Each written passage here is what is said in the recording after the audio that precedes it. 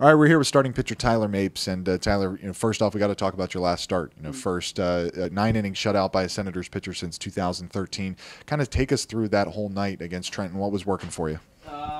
Being able to go, command the plate, both sides of the plate, inside, outside. Whenever you have all three pitches working, it definitely helps. Fastball, I can command both sides of the plate. Changeup, slider, I could throw it in and count. So that always helps out. And then being able to have a defense behind me that makes every play behind me and doesn't allow me to get out of my rhythm, lets me keep going and going, and having the defense back me up and without making air-free baseball, that always helps. Yeah, you've really taken on this starting role this year. This is your first year in pro ball that you've been a starter from start to up until this point. You've started every game, a career high in starts already. What has that been like to get in a groove really from the start, and you've kept it going all year long?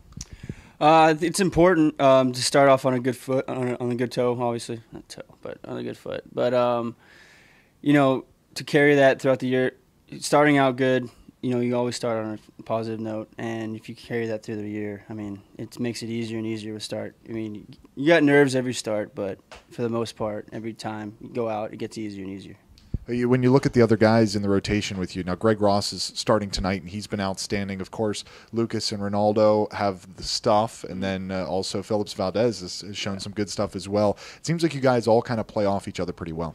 Yeah, we all play off each other really well. Everyone here has got really good stuff. Obviously, else I probably wouldn't be here. But, Valdez is new with us. He's made 2 starts, and I expect him to go out there next time and completely just shut him down. He's obviously got the stuff, and he's capable to do it, and he's done it before.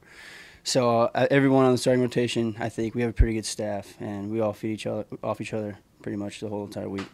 Oh, this is a really good team, the Reading Fighting Phils. Now you're not going to pitch here in this series against them, but sitting from the dugout, how much of a challenge is it for this staff facing a lineup like this? They're tough. They're leading. I think they're leading the minor leagues in home runs, and they have the best record. So, they're a very very good team.